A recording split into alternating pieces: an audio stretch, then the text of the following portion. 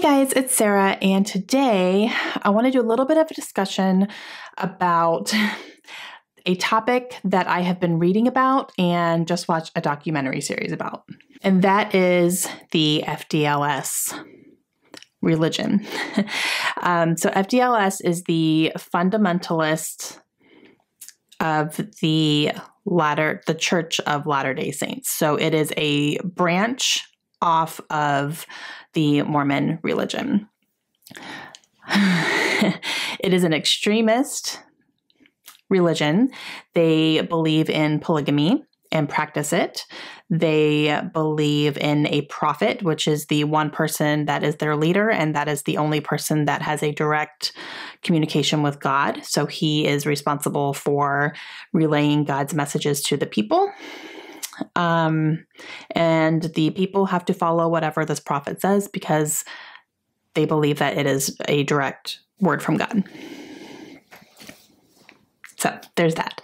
Now I'm going to talk about 3 books that I have read, and then I will talk about the documentary that I watched on Netflix. So I had 3 books sitting on my shelves that all have to do with this. They are all written by women who have been a part of this religion, and they have escaped from this religion, which is a very important word, because if someone uses a word like escape to get away from somebody, that means that they were in a very dangerous place. And that's very evident here. So the first one that I read was Breaking Free. This is by Rachel Jeffs. How I Escaped Polygamy, the FDLS Cult, and My Father, Warren Jeffs. So Warren Jeffs is the current prophet of the FDLS. He is currently also in jail for, like child rape and all that stuff. I'll get to that in a second. But she is one of his many daughters. And she left the group and is living on her own now. So she's talking about her father, growing up with him as a father. This one was hard. I listened to the audiobook of this, and it was narrated by her. The narration wasn't that great. It's pretty robotic, to be honest, but the story is very important and very good. The big thing in here was that her father molested her, and that's supposed to be big no-nos, but you know how all that goes. So that was a big thing in here, and it was just about her growing up under him and what it meant. And then you see her get married and have her own children, and what the decision for her to leave was very hard, and how to get her kids out of there with her, and it's a whole thing. So so this one was really good. The next one that I read is called Escape. This is by Carolyn Jessup. And this one is written by a woman who, again, escaped, and she escaped with her children. And she was married to Merrill Jessup, who was a big leader in the FDLS as well. And this one focused a whole lot on schools. The school system, which is basically their own school system. They pick and choose what is taught. They don't teach very much science because they don't believe in it. A lot of it is, about God and about their teachings and how they're supposed to live their lives. Basically, the women are submissive and don't have any rights at all to even speak out for their own wishes and desires, and they don't have choices in anything. This one goes a lot into the marriage process as well. And the prophet is the only person who can arrange your marriage. And your marriages are arranged. They are told who they are going to marry. There are a lot of times where you don't even know who you're marrying until the night before. You've never met this person, but this is who God has chosen for you. And you have to marry that person. And usually it's a person who already has a few wives already, but you're going to marry them too. So she goes a lot also into how the other wives treated each other, which was very toxic. Like, they were not friends. This was not one big happy family. They were actually really awful to each other and awful to each other's children. And they were always trying to be the favorite and get favoritism and blah, blah, blah. And they would tear the other people down. It was insane. So this one. This one I also listened to on audio, and it was narrated I think by Anne Marie, I think. So not narrated by the author, but someone else. So this was a little bit of a better narration because it was done by someone who is a professional audiobook narrator. But yeah, so it was really good though. And then this one is The Witness Wore Red. This is by Rebecca Musser. Now, Rebecca was married to Warren Jeffs' father, who was the prophet before Warren Jeffs was. And he married her. Guys, it was so gross. He was like 81, I think, when she married him, and she was like 17. It was insane. And she did not want to marry him. She, like, when she found out that that was who she was going to marry, she said, like, her first reaction was, ew. Like, that's not who I want to marry. But so many people, her family included, thought this was such an honor and they were so proud, and she's marrying the prophet and blah, blah, blah, blah, blah, and we're going to get favoritism. Oh my gosh, you guys, seriously. So she was forced into this marriage to this man, and look how many wives he has. These are all his wives. That's Rebecca right there in the picture. But like, he's married to all these women. And can you imagine how many children? Oh my gosh, I can't.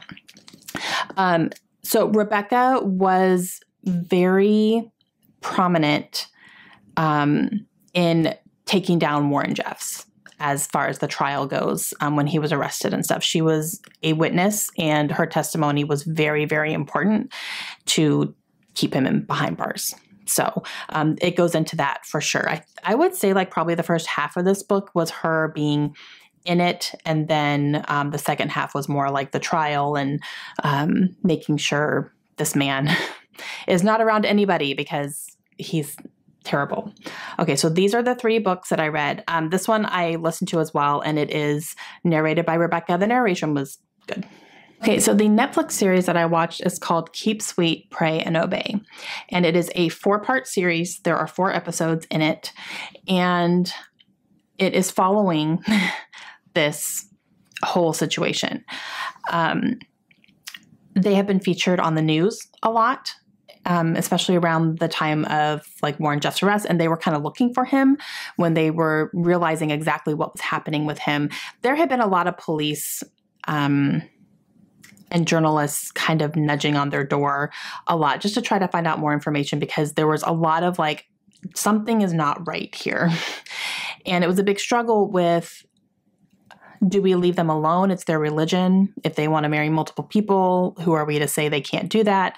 And another big part that was, but do these women even want to get married to these people? Do these women have rights? Are these women being married off against their will? Are they having to have sex against their will? Are they actually happy doing this, or are they doing it because this is what they have been told? This is how life is, and this is how you have to live your life. And how young are these women getting married? That was the big thing. And how much of this is consensual, basically.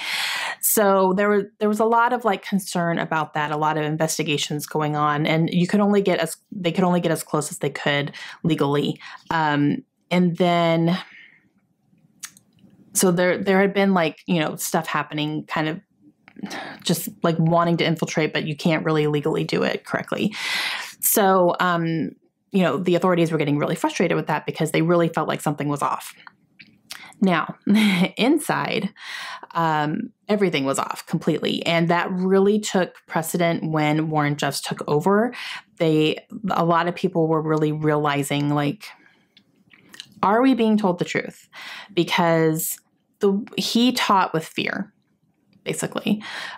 It was a lot of scare tactics. It was a lot of, as soon as he took over as prophet, a lot of people thought he really just kind of, as soon as his father died, he made sure that he was in the position to take over and that no one would question it. It was one of those things. And just a lot of people started questioning things when he would say, God told me that this is going to happen and let's prepare for it. and then that thing didn't happen. Oh, well, that was just him giving us more time now. That was him giving us mercy and blah, blah, blah. We need to do better. People were like, And then things like, a bunch of girls will wear the color red, and all of a sudden God doesn't like the color red, so now we can't wear that anymore. And, these two people are friends, and then all of a sudden, oh, God said you guys are not supposed to be friends, so let's knock that off. And it was just it seemed more like whatever Warren Jeffs didn't like, all of a sudden God didn't like as well. And he would just tell him that. And then people were going, wait a second, this is real convenient timing here. So that's when a lot of people started feeling like we're being controlled here. We're being lied to and we're being controlled, which is really hard for people to deal with because many of them were born into this, and that's the only way they've ever lived their lives. And they've spent their lives dedicating to this religion and dedicating to these prophets and believing in them. And then to even suspect that you're being lied to is really, really hard, especially in a community, definitely for the women who don't have any rights and they can't even stand up for themselves or protect themselves because they had their own police, which were all loyal to the prophet and did his bidding. They had their own fire department, which was all loyal to the prophet and did his bidding. And medical doctors were all doing his bidding. So if a woman is being basically raped by her husband, she can't go to the authorities because they're going to tell her, you're doing your duty to your husband. That's what you're supposed to be doing. This is not a problem. Go back and shut your mouth. So they literally did not have any way to stand up for themselves because all the authority figures were loyal and they were handpicked by the prophet for a reason, right? So that's the amount and level of control that he has over these people. It's crazy. So in the Netflix series, Rebecca is actually in there and she does some interviews and talks about stuff in the Netflix series as well. So you kind of see a little bit more of her story and her experience being married to a prophet and what that meant, and then how she escaped, and some other of her family members are in it as well. And they talk about that whole time. So it was just kind of crazy. So Warren Jeffs is currently in jail. He was arrested, I think in 2006, I believe, right outside Las Vegas.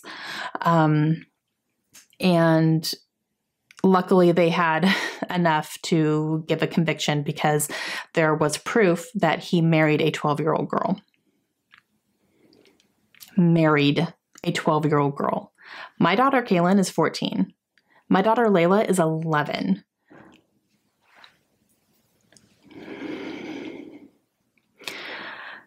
I can't, you guys.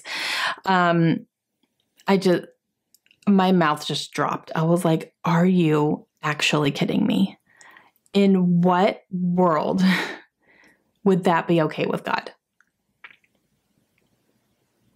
Just no. So yeah, it was insane. And I'm sitting there watching this and I'm just watching how, I want to say brainwashed, but not completely. I just how conditioned these people are. And all I want to do is help them and get them out and get them to safety. And I know that many of them don't feel like they're in danger, but they really are. They're being lied to. There are people who are still loyal to him, even though he's behind bars, which I don't understand because I feel like the evidence is there and it's laid out for you. And oh man, but I know that they also don't know any different. And how are you supposed to deal with that? You know what I mean? So it just breaks my heart. It breaks my heart that this evil, evil man has hurt so many people. The documentary also included some men who left as well. So that was interesting to get their perspective on it too. So it wasn't just women in the documentary, it was men as well. One of them was Warren Jeffs' brother. So that's interesting.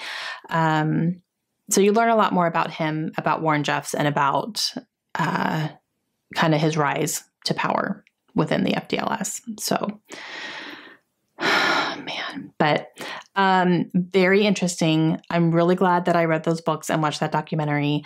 And I feel like I definitely learned some things. And yeah, so it was really good. I hate to say that I enjoyed watching it, but I kind of did, like it just from a learning standpoint. But yeah. All right, let me know your thoughts. Have you read any of these books? Do you plan to now? I definitely recommend all of them. I gave all of them 4 stars. And have you watched that documentary on Netflix? Let me know if you watched that and let me know your thoughts. And I will talk to you guys again soon. Hope you have a great day. Bye.